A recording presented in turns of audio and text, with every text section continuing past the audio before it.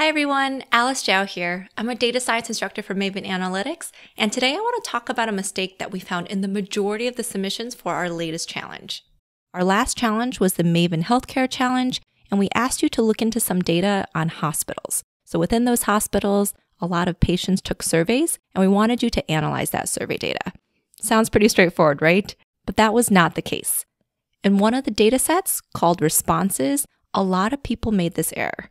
So we're going to look into the responses data, and it looks something like this. So we had release period, state, facility ID, which was the hospital ID, completed surveys, and response rate. And a lot of you tried to answer the question, how did the average response rate change over time? But the problem was that the majority of the challenge submissions didn't calculate this accurately. So I'm going to give you a little bit of a spoiler. The key takeaway of this entire video is beware when taking the average of percentages. So a lot of people made this calculation mistake. I'm going to walk through what that mistake was and also how to fix it. Okay, so a lot of you were trying to find the average response rate over time. So to do that, you would look at this release period. So I'm going to do a Control-Shift-L to add the filter here. And within here, you can see I have data for all these years. Now you would think to find the average response rate over time, that for each of these years, I can take the average of the response rate. So I'm going to take all this and add it to a pivot table. So I can do Insert Pivot Table, and then I can add that to a new worksheet. So I've already added the pivot table here, and you can see here if I want to look at the field list, I can go to Pivot Table Analyze, Field List, and I want to find the average response rate change over time. So I'm going to pull in release period for every row. And then I have response rate, so I'm going to pull that in for my values, and I'm going to change this count to an average. Okay, so now I have for every year the average response rate, but this is actually the incorrect answer. You can't just take the average of the response rates, and the reason is because every hospital had a different number of respondents. Some of them had, if I go back here, if you look at the completed surveys, some of them had 25 respondents, some of them had 13,000 respondents, and it's not fair to treat those hospitals the same. So if we go back here, basically every hospital had a different number of respondents, and we can't treat them all equally, and when we just take a simple average like this, they are treated equally. So instead, we have to take something called a weighted average. So I'm going to go through this example here to explain what a weighted average is, using a simpler example. So I have this pet store example, and our goal is to find what's the average cat percent. Okay, what do I mean by that? So I have 3 pet stores here, Furry Friends, The Cat's Meow, and Petpalooza. And at Furry Friends, they have 8 animals that are looking for homes, and there's 1 cat. At The Cat's Meow, they have 200 animals, and 198 of them are cats. And at Petpalooza, they only have 3 animals, and there are no cats. Now, if we wanted to look at the average cat percent, and we just took a simple unweighted average, then I would want to take the average of all these. So just to retype this in, I could take average of these. And that would be my unweighted average. But that's really unfair. The Cat's Meow has way more animals than the other 2, and you can see that the other 2 values are really dragging this cat percentage down. So the right thing to do is to take a weighted average. Now, the way to take a weighted average is you multiply the cat percent by the total number of animals. So I'm going to take that times the total number of animals, and I'm going to bring that down with a Command D.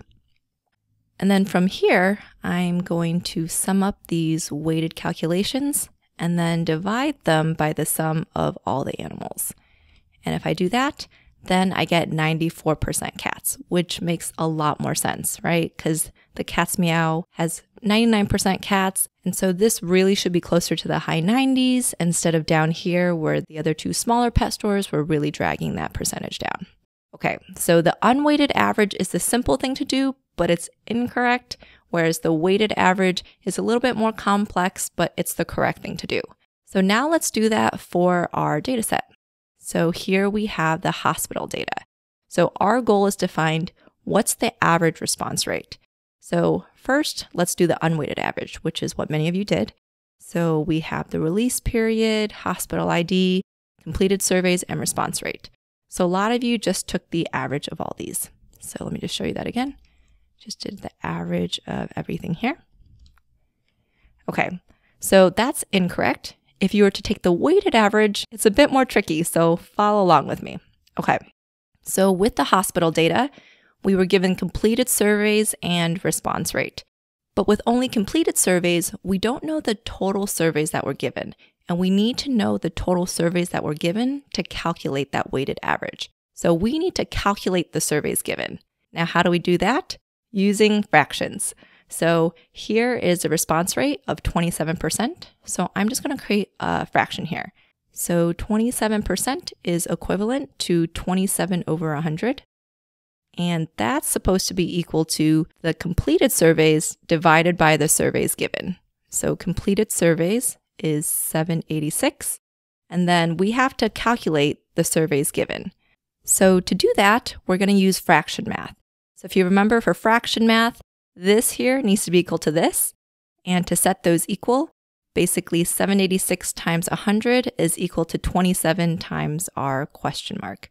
So these surveys given, if we want to calculate these surveys given here, then what we need to do is do 100 times 786 divided by 27, and that's going to give us the surveys given. So that's the calculation I want to make here. 100 times 786 divided by 27, and that's the total number of surveys given. Now, one thing that you'll notice here is that this value is really large. This is a situation where we're off by 100%. So in this case, I'm just going to take this value and I'm going to divide it by 100. And I'm going to move all those down with a Command D, and those numbers look more accurate to me. So just to confirm, if I had 2911 surveys and I take 27% of that, then you can see it's 785.9, which is that 786 here. Now, the reason I had that huge number here was because my response rate, it really should have been 0.27, but in this case, you can see it was 27%. And so it needed that extra divide by 100 to be 0.27. Okay, so that's how we got all the surveys given. Now let's calculate this weighted value. So to do this, again, I have to multiply the percentage by the weight, which is the surveys given. And then I drag that all the way down and I get these values here. And then in this cell, the calculation I want to make is I want to sum up all these weight calculations and then divide that by the sum of all the surveys that were given. If I run that, then I get this 25.1% here. And you can see that that's different than this 24.4% here. So most people gave us this calculation over here, but the one on the right is the correct one. So your next question might be, is the answer on the left ever correct? Well, you could technically make that calculation, but you'd have to be very specific in how you presented the results. So you can say, this is the average of the response rates for each hospital, which it is, right? These are all hospitals. Every row is a hospital. And you're averaging the response rates, but that doesn't make as much sense intuitively. If you wanted to say, what's the overall average response rate, you're going to have to use approach 2 and calculate this weighted average. All right, so that's the general idea on how to approach this weighted average situation. Now let's apply this to the entire responses data set. So I'm going to go back to the responses tab here, and you can see here that I have all my release periods and completed surveys and response rates. Now for 2015, the completed survey values are actually not numeric. They're all 300 or more, between 100 and 200 and so on.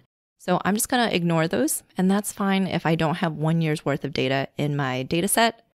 And then also in completed surveys, you'll notice that there are some other non-numeric fields. So I'm just going to filter those out for now. Right now here, I have 3,800 rows of data. If I were to filter out everything that wasn't numeric, so I'm going to filter out these two. Then I have 3,200 rows, which is still many, many rows of data. And then I'm going to do the same with this column. So I'm going to scroll all the way down and uncheck not available. And I have 32,000 columns, which looks great. So I'm going to take all this data right here and I'm going to copy it into my calculation tab. So here I've pasted all the data from that tab that is numeric so I can make my calculations. Okay, from this, the first thing we have to do is calculate surveys given. So if you remember from before, this is where fraction math comes in again. So in this row, I would do 28 divided by 100, and that is my fraction for the response rate. And I want that to be equal to completed surveys divided by surveys given. So I'm going to do completed surveys, which is 1305. And then I'm trying to figure out surveys given. So to do the math here, I would do 100 times 1305 divided by 28. So I'm going to do 100 times 1305 divided by 28. And that was a total number of surveys given. So just to confirm that, if I do surveys given times 28%, so times 0.28, then I get 1305, which is the completed surveys. Okay, so that is the correct value. I double click here and it populates all the cells below. Okay, so next let's calculate the weight. To do that, I'm going to multiply our response rate, which is what we're trying to find the average of, times the number of surveys given, because that's how much weight I'm going to give to that response. The more surveys given, the more weight. So I'm going to multiply them, and then again double click to fill in the rest of the cells.